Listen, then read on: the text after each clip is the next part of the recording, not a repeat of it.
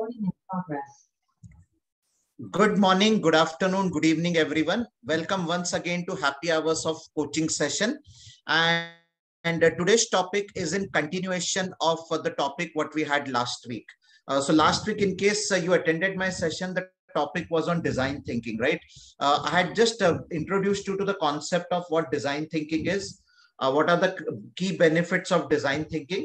And today's topic is an extension of the topic on design thinking. Okay, so we'll be talking about one of the phases of design thinking and how those phases operate, right? That is what we'll be talking about, right? Remember last week I had told you that design thinking is a iterative non-linear process.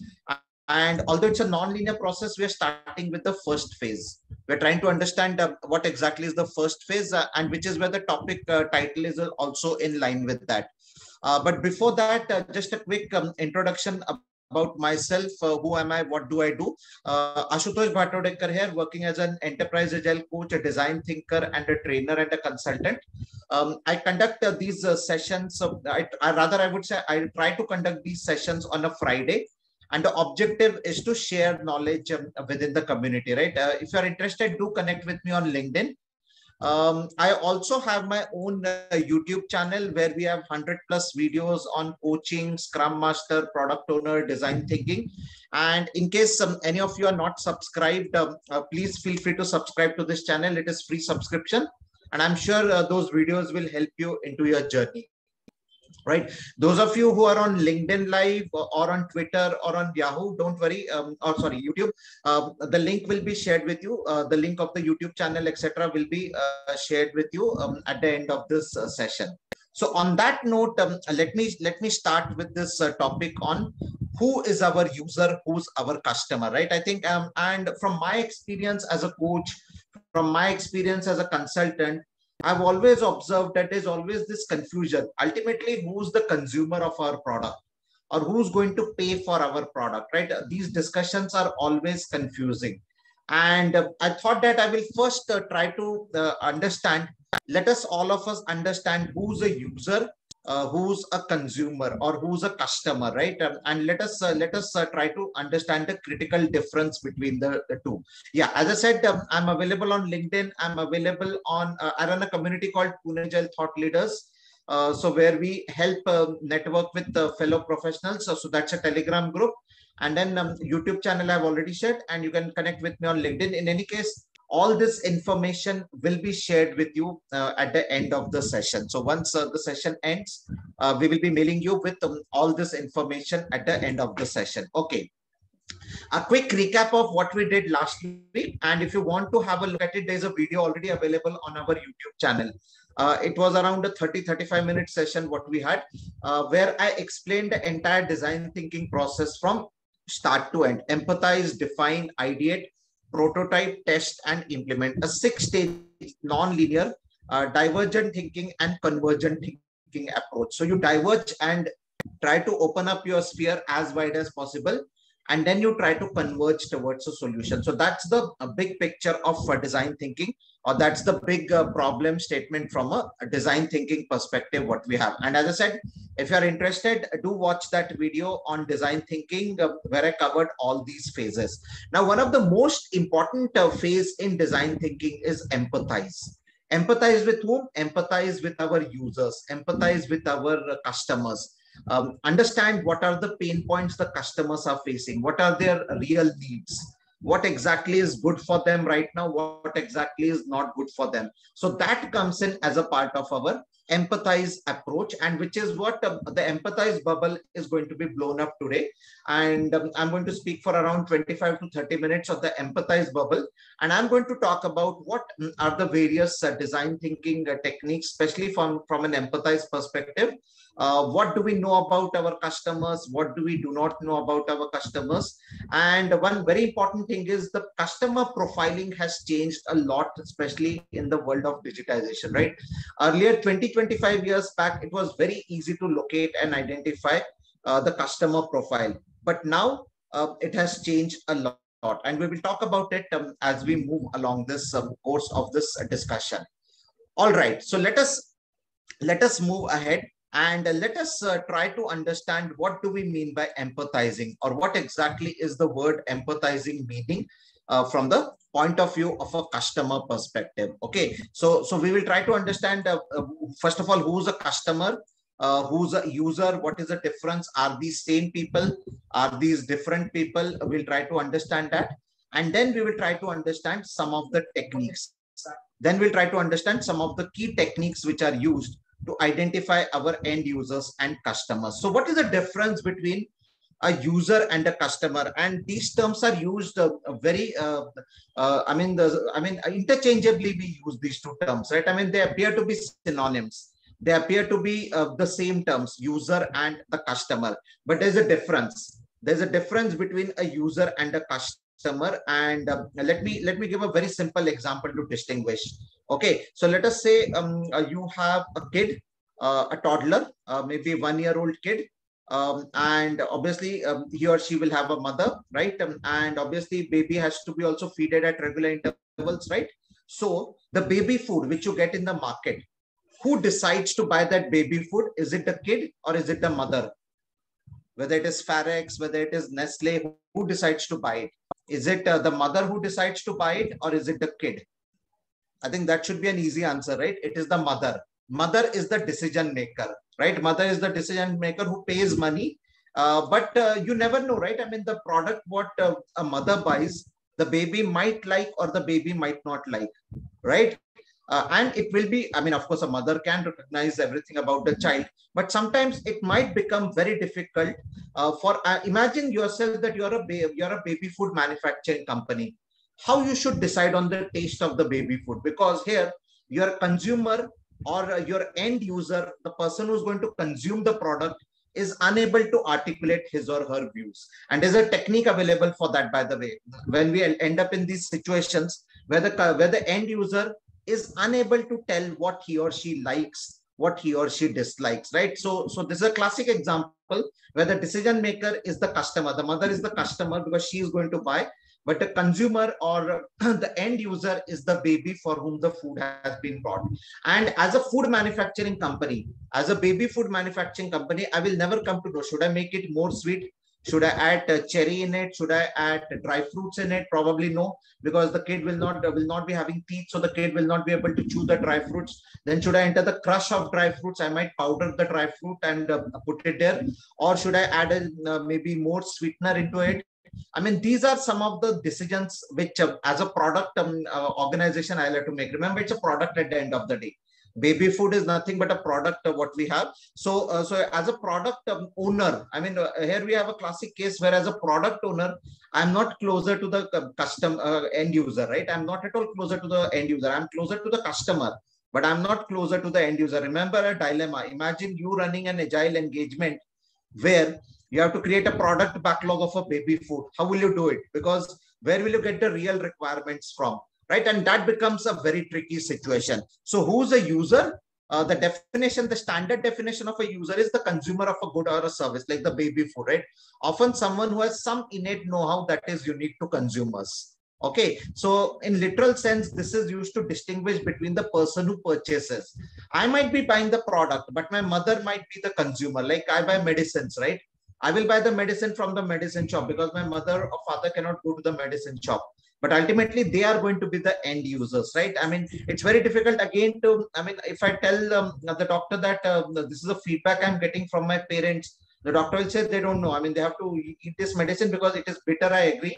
But if they eat the bitter medicine, tomorrow they will not have a sugar problem. Otherwise, they will have a sugar problem. I mean, that is how the doctor is going to convey this message, right? Anyways, someone, and I mean, if you look at the definition, right, the definition is very interesting. Someone who uses the good or services we produce from individuals who are involved in the stages of its design, development, and production. Unfortunately, this definition fails for a baby food product development. I mean, this is a standard definition of a user, someone who's involved in designing, someone who's involved in letting us know what he or she likes or dislikes, someone who's involved in development and production of that product. But unfortunately, this definition fails in a product like a baby food. It miserably is failing there, right? With the example I gave, customer is basically someone who purchases the product. Okay, so if I go and buy the baby food, I'm the customer. If my wife goes and buys the baby food for my kid, then she becomes the customer in that case, right?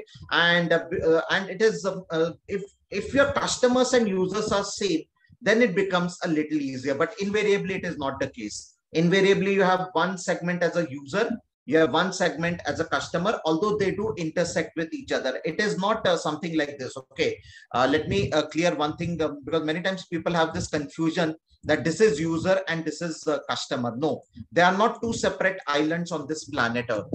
Okay, it's not that a user is not talking at all to the customer. Okay, this is a wrong diagram what I have drawn. In reality, the customer and the user will interact with each other. So they are basically going to interact, and it will be two circles which are intersecting with each other. So we have a user circle and we have a customer circle which is there. And the sweet spot is what we as coaches will have to extract, right? Because that sweet spot, the bigger in fact, if these two circles are exactly coinciding with each other, nothing like it.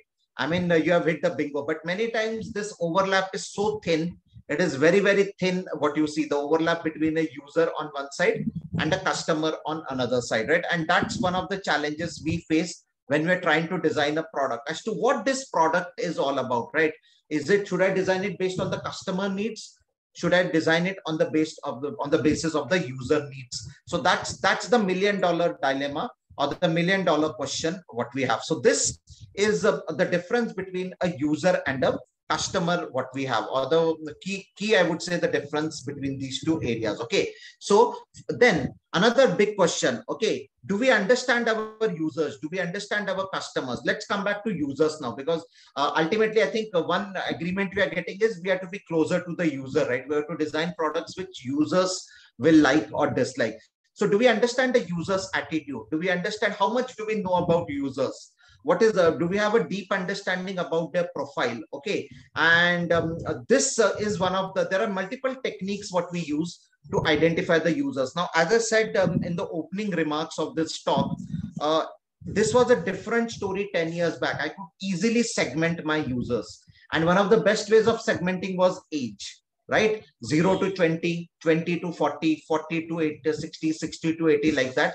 And I could easily segment my customers. So for example, if it's a famous, let's say Vaishali Dosa in a place where I come from, Pune, the person would ask, if it is a senior citizen, that do you like to have lesser of chili? Should I ask the person to prepare a milder version of this dosa? And maybe someone who's very enthusiastic, the waiter would ask that should you want extra spice in that same masala dosa, right? The Vaishali special dosa. Those of you who are from Pune know what is the Vaishali dosa, right? Or the biryani in Hyderabad, right? I mean, that is how we used to do the segmentation. That is how we used to do the profiling of our customers. But today you won't believe that today we are in a world where there is hyper personalization which is required. Hyper personalization. I don't know how many of you have seen this. At least I saw this kiosk in Bangalore airport. So in Bangalore airport, Shopper Stop, when I last visited about a month back, or I think 2 months back, there's a kiosk. And what you can do is the kiosk will take your photo. It will actually show you dresses, and you can see how you look in those dresses. Okay. Now you might think that I am 50 years old. Another 50-year-old person comes, the kiosk will recommend the same dresses. You will be surprised to know the answer is no. In fact, I tried this with my friend, and our habits are more or less same. Okay, like we don't smoke. Both of us don't smoke. Okay, both of us love to watch comedy movies and all. Okay, I mean comedy serials, comedy movies. But the profiling came very, very different. Okay, it suggested a totally different attire for me. It suggested a totally different attire for my friend. So what I'm trying to tell is, we are in the world of hyper personalization, and there are sites which help you do that. They help you integrate your platform, your shopping platform with this. One such site is Reactive Reality. Okay, so if you go on this site, I'll just quickly take you to the site to just show you what exactly this site is all about. It is a virtual dress fitting site which is there. Okay, so it is that kind of a personalization you have. I mean, see what kind of a personalization these sites are giving you, right? I mean, based on your personality types, based, again, with due respect, okay, it's not to hurt anyone, based on your height, based on your weight, it actually suggests you. Okay, it is actually going to suggest you that how exactly which dress will work on you, which dress will not work on you. So what I'm trying to tell here is, that we are in a zone of hyper personalization. It is very difficult to understand your user profiling. It is very difficult to understand what is the right segment for your users, because the segments are now intersecting with each other. For example, you might have a 40 plus person who's more interested in trendier clothes, whereas a junior person who's more inclined in a formal dress code, because he feels that, okay, I never got an opportunity to wear a formal dress in my entire life, right? I've been always wearing jeans and t-shirt. You never know. I mean, that's how the personas have basically crossed with each other, right? And it's very difficult to understand what our users need or what our users want. So one of the challenges which we as product owners, product managers face is understand what users want, right? And it's a million-dollar question. It's very difficult to understand what are their needs, what are their likes, what are their dislikes. Okay, so that's the world we are in the world of hyper personalization, which is there. Okay, so I don't know how many of you have seen this. I mean, there are many banking sites where they have this chatbot which is there, right? So you don't have to visit a branch now. The chatbot will ask you certain questions. It will actually fill the form on your behalf, and it will suggest a product. It will suggest that this product will work best for you considering your profile. So it has got an AI built in. Even this site, the Shopper Stop kiosk, which tells you how you look. So for example, I just stand in front of that kiosk and then I select maybe a formal coat, a formal blazer, a formal white shirt, and it is going to tell me how I am looking. Okay, so that's the world we are into, the world of AI.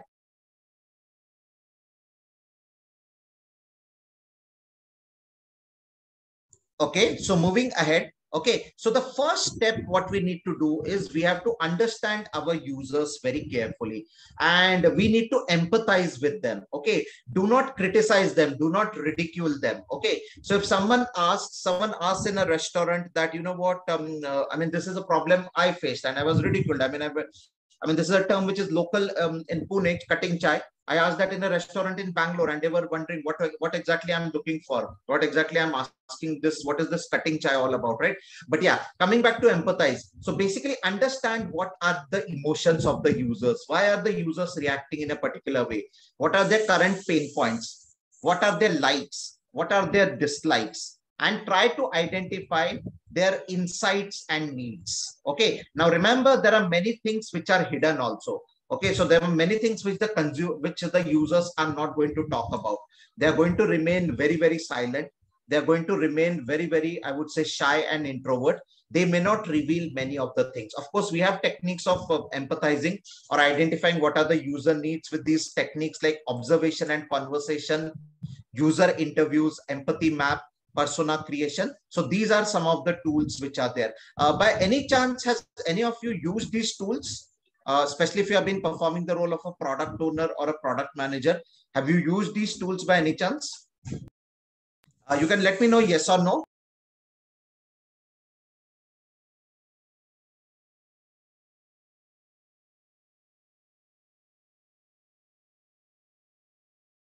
Okay, I see some of you have used it. Okay, some of you have used it, right? Some of you have not used it, which is okay. I mean, I will just be working across these tools. What exactly are these tools? What are the benefits of these tools? But the whole intention of using these tools is to understand your user, whether it is empathy map, whether it is persona creation, whether it is user interviews, whether it is observation and conversation. It is all about creating and understanding your users in a better way.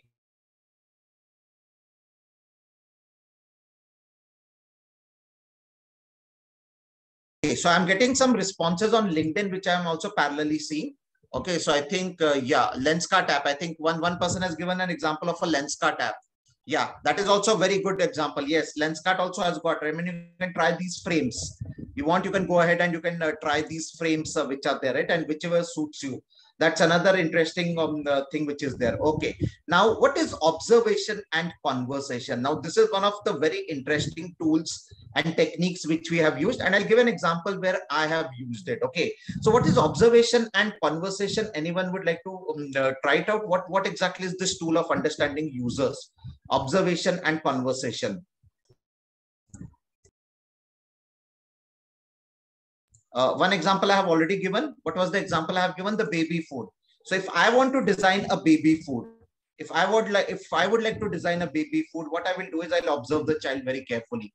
How is he or she reacting to my baby food? Is he crying? Is he or she crying? Is he or she smiling, happy, a laughing face, right? That is what I'll try to observe. And then whatever ways I can converse, I will try to converse. Obviously, I can't speak in a language what I'm speaking to you right now.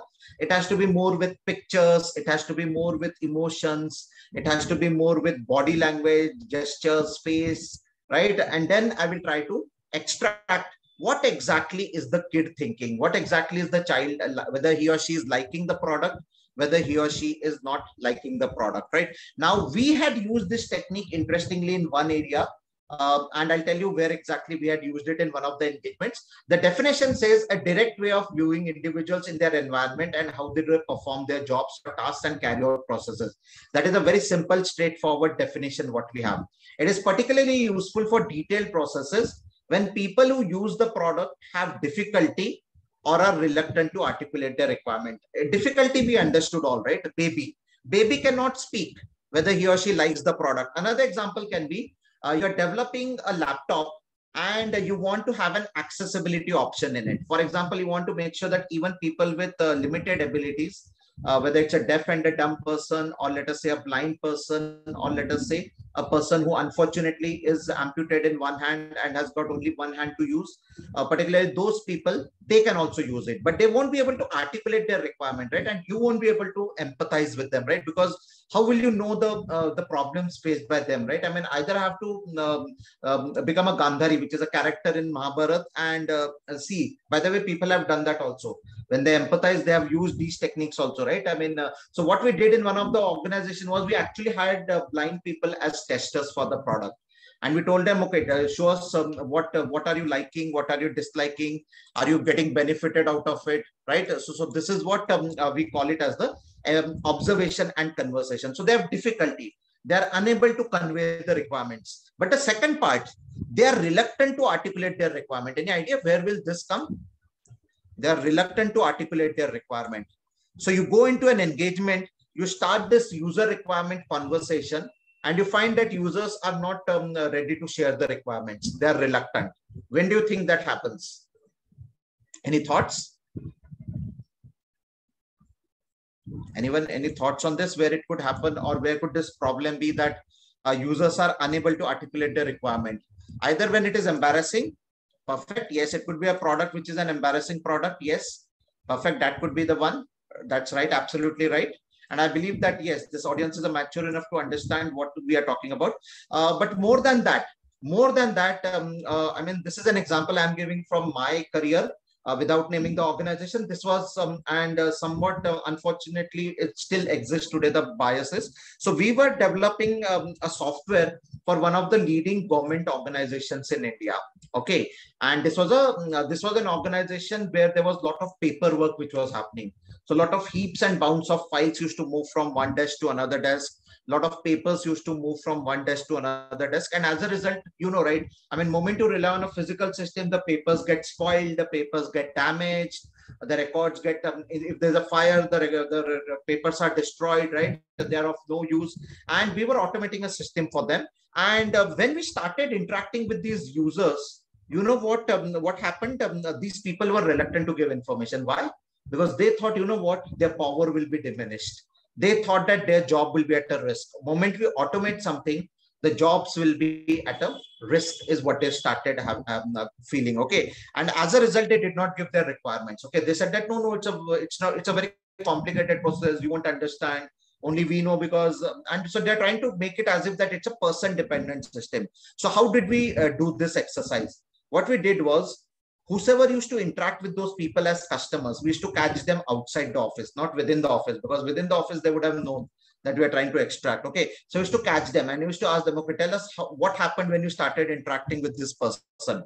What did this person say? So the person used to say, this person asked us to fill the blue color form. Okay, what is that blue color form? What all you wrote? Okay, so we used to ask him, right? I mean, I'm talking about an era of 20 years back. Okay, where we could not take photographs and all, right? I mean, there were no smartphones that time, right? Okay, so what did you write in that information? What is the difference between, let us say, I mean, why are they asking for your permanent address and your current address? Okay, why are they asking for those things? Okay, we used to ask those questions, right? Did you attach anything with that form? So they used to say, yes, I attached my mark sheet, the board mark sheet of 10th standard, 12th standard, my degree certificate, my address proof I attached as a photocopy, and that is what, and then it had to be attested.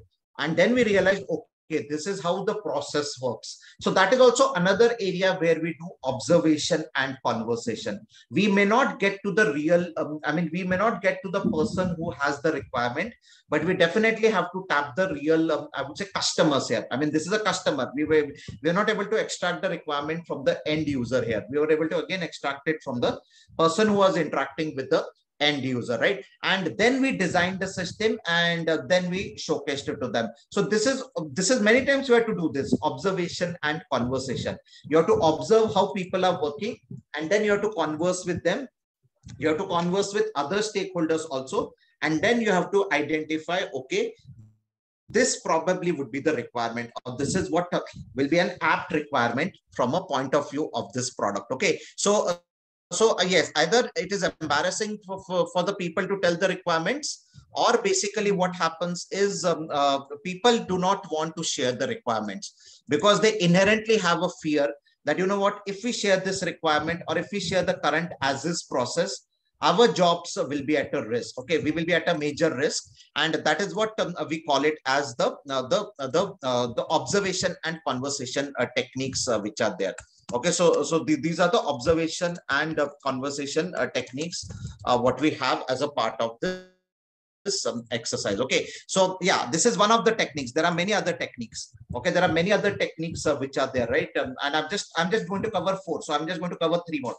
Yeah, just wanted to make sure that these are not the only techniques of empathizing with end users. I have tried to pick out some of the important ones, but there are more than, I would say, at least 10-15 more techniques which could be there, okay, for empathizing with the user and trying to understand what they do.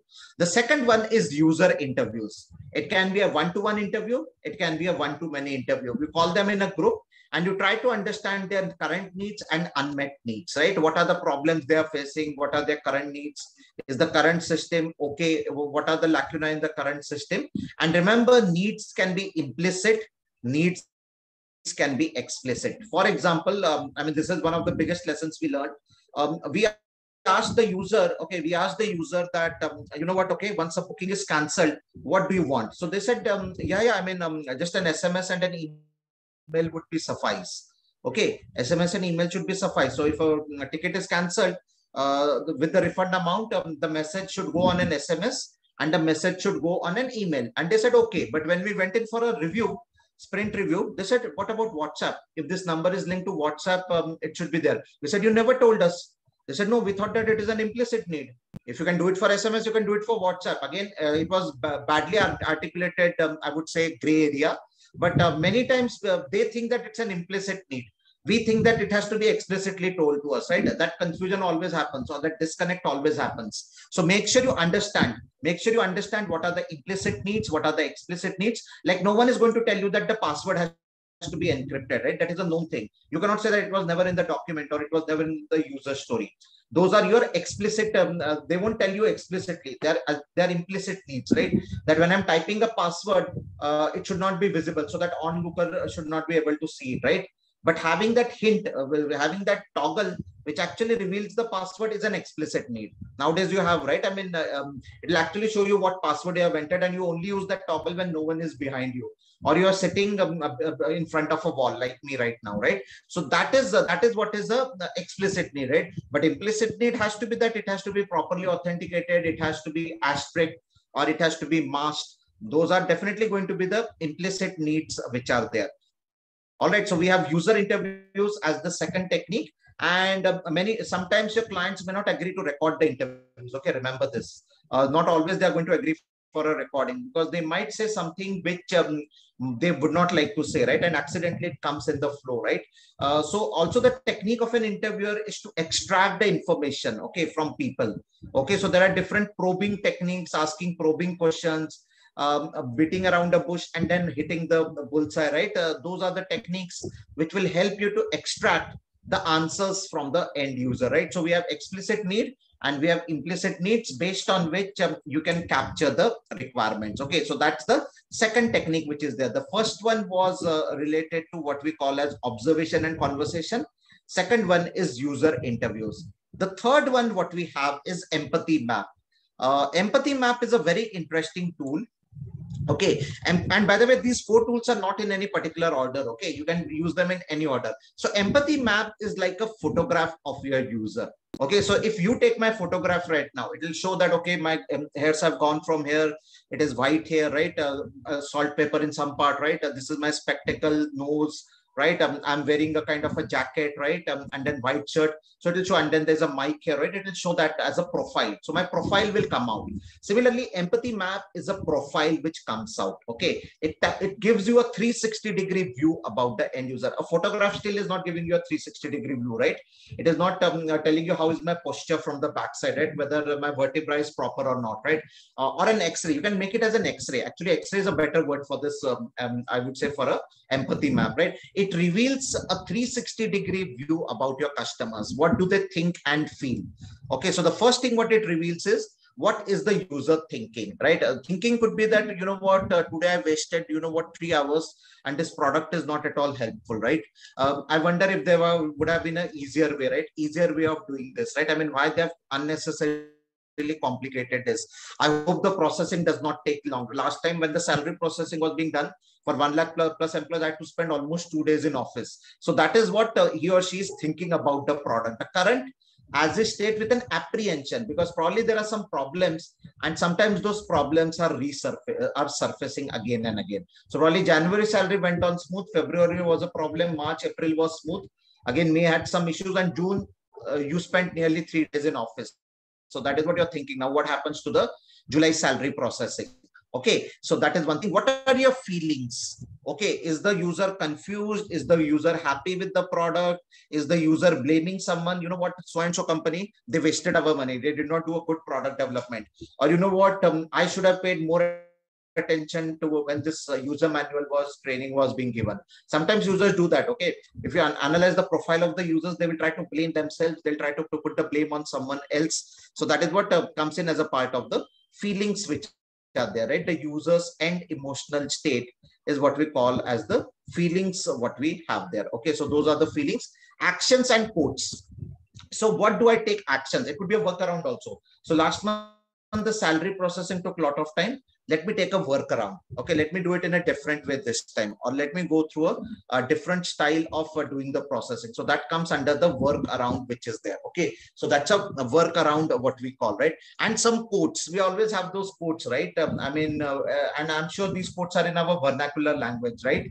Especially when we are having this tea time discussion, water cooler movements, we invariably these quotes come out, right? I mean, oh no, this again it has crashed. Oh no, I think today night again I have to spend in office, right? Because just now I got an error, I've taken a bio break, but I can clearly see that I won't have time for dinner also today. So those are the quotes which come out, right? So thoughts, feelings, actions, and quotes. Okay, so those are the four main quadrants. And there are also some more things like sights, right? What exactly do we see?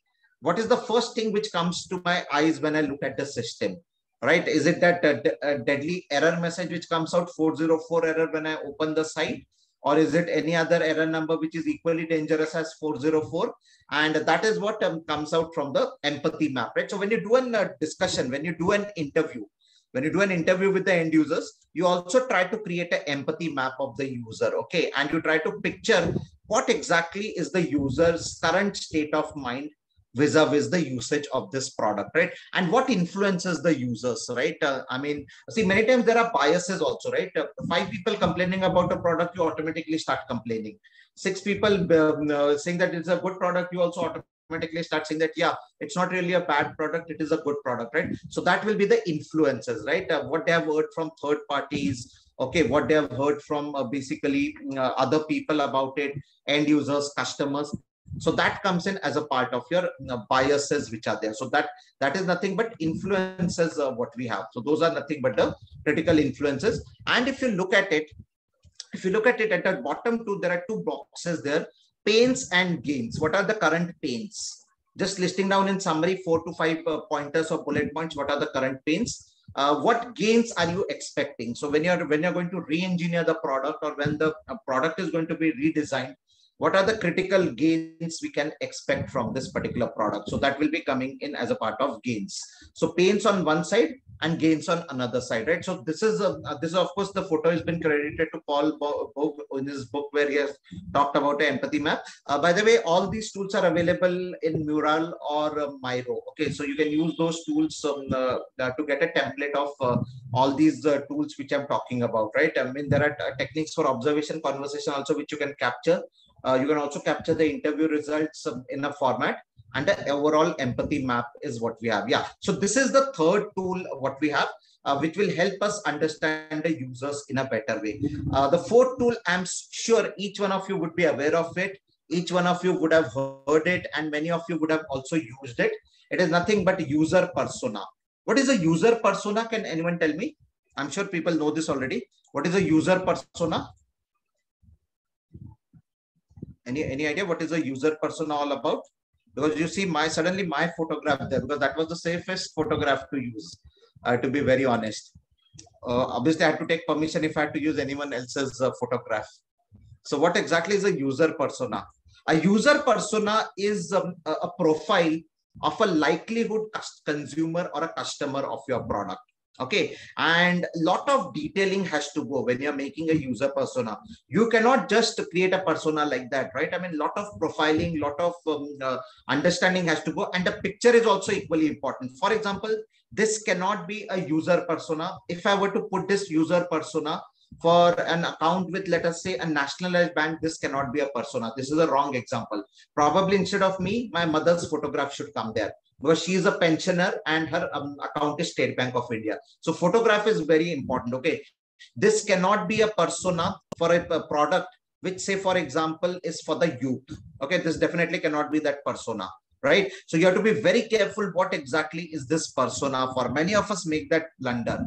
Many of us make that mistake that this actually, I mean, anything can do for persona. No, anything cannot go for persona, right? I mean, it has to be done in a proper way. It has to be done in a proper formatting is what you will have to do for persona. And you have to spend a lot of time and money and investment on identifying what exactly is the user profiling. We have seen a lot of products becoming failure because the right persona was not applied. Okay, so the right set of persona or the right set of elements while creating the user persona were not applied, right? And it's a major disaster. Okay, that turns out into a major product disaster when that happens. So what is a user persona? A user persona is a process of humanizing your target users. What do they like? What do they dislike? Right? What is their personality like? Right? What are their interests? What are their dislikes, etc. Right? And two examples of persona which we all know now in this world of Google, in this world of Amazon, in this world of Apple. Anyone can tell me any two personas which you interact with daily? Almost we have started interacting with the two personas daily. One or the other, not both at the same time. Okay, the one or the other. It's nothing but the two ladies in your life, right? Who are the two ladies in our life? Siri and Alexa, right? I mean, these are nothing but personas. Siri and Alexa are nothing but user personas. I mean, they created personas out of which these products have come out, right? So yeah, I mean, these are the two ladies in the life. I mean, not that everyone has both of them, but definitely we have one of them, right? Either it's Alexa or it is Siri, right? I mean, it has become a kind of a conversation we have with them, right? Siri and Alexa, right? Alexa, sorry. Yeah. So this is what we call it as the persona. This is what we call it as a user persona, what is there. And as I said, it is very important to identify the user persona. By the way, I haven't worked in a baby fruit product company, but I don't know if they have a persona of a kid. That is how I started my session with, right? It makes a good sense to have a persona of a mother who's the consumer, who's going to buy the product, and also at the same time to have a persona of a kid, right, of a child, right, of a toddler, and a photograph of that kid there, right? It definitely makes a sense, right? I personally feel that you do require a user persona from that side also. All right, yeah. So these were the tools which I wanted to cover. These were some of the very pertinent tools. As I said, this is the bubble up of the first part. In the weeks to come, I will also have sessions on the other part, 2, 3, 4, 5, 6, as I said last time. But I can't commit whether it will be next week, but definitely we'll cover what is the define process in design thinking, what is an ideate process, what is a prototype, what is a test, what is an implement process. We definitely will be covering this as we move along the journey. And yeah, as I committed, it will be a full design thinking series, which will be covered with you. By the way, whatever I have covered today, again, can be blown into a half a day session. Okay. So when we go for a design thinking workshop, it's usually a 3 to 4 day workshop. Okay. And each one of them, what I have covered in 45 to 50 minutes today, or not even 45 minutes. I don't know what is the time. I have lost a sense of it, but whatever it is. Yeah. So whatever time I have spent, right, 40 minutes, that actually gets bubbled up into, I would say, at least a 3 to 4 hour session where we actually use these techniques. We actually use these techniques for a product designing and try to find out what are the pain points of the customer. Okay, in a real design thinking workshop, each of this get bubbled up into at least a 3 to 4 hour session with a practical hands-on experience. Yeah. So on that note, I take a pause here, and I would like to open up the floor for any questions if anyone has. Those of you who are here can ask me the questions directly. Those of you who are on LinkedIn Live, please feel free to type in your questions in the chat, and I will come back to you offline once the session is over. I will answer your questions. But yeah, with this, I would like to open the floor for questions. And yeah, I'm now allowing you to unmute yourself. So yeah, anyone wants to ask a question, you can now use the mic on Zoom, and you can ask me the question.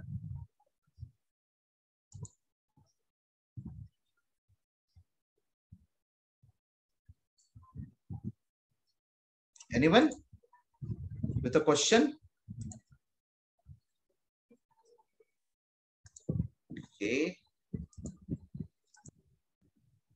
I hope this session was beneficial to all of you. I sincerely hope that this was something which was beneficial to all of you and you learned something out of it. Yeah, I think there are questions on LinkedIn, couple of questions on LinkedIn, but yeah, as I said, yeah, let me see if I can quickly retrieve them. No, I think this, okay, in any case, I'll revert back to you on LinkedIn Live later, especially folks on LinkedIn Live. And yeah, just a request to all of you, do subscribe to my channel, the YouTube channel, which is there. And yeah, it is called Agile Coaching and Transformation Leadership. And yeah, if you subscribe, you will see 100 plus videos there, which will help you to, grow, learn more as you go along the journey. Yeah, any questions here? One last opportunity. Anyone, any questions? And you feel free to come on camera if you're okay. All right. I'll be more than happy to see you people also. If you're fine, you can come on a camera also. If that's okay. Again, it's not a mandatory, but it's, if you feel okay, do come on a camera. Yeah. Anyone, any questions? Meanwhile, feel free to ask here. Okay. Seems there are no questions today. So I don't know. I hope this session was helpful to you. This session was useful to all of you. So thanks. Yeah, I think, let me see, there's a chat here. Okay, thanks Kamal. Thanks Kamal for the feedback. I really appreciate. Yeah, I always believe that there's nothing called as a free session. Okay, this was also not a free session. You might be wondering what I'm saying, because you have invested the most precious investment of with you. You have invested 45 minutes with me. Okay, that's a most precious investment. So nothing is free in this world. Okay, so even right now you have spent a considerable, you have done a lot of investment in me. So thanks very much to all of you. And on that note, I leave you. Next week we have an external speaker. Okay, next week I'm taking a break. I think people would get bored hearing me out. So next week I'm taking a break, but we have a very interesting speaker. Do subscribe. I mean, if you're in my connections, you will come to know it is Vivek Ganeshan will be coming and talking about technical agility practices. So I'm taking a break of a week, and we will be having a new speaker next week with another interesting topic. So thanks everyone, and have a happy Friday and a happy weekend to all of you. Thanks for attending my session. Bye for now. Thank you.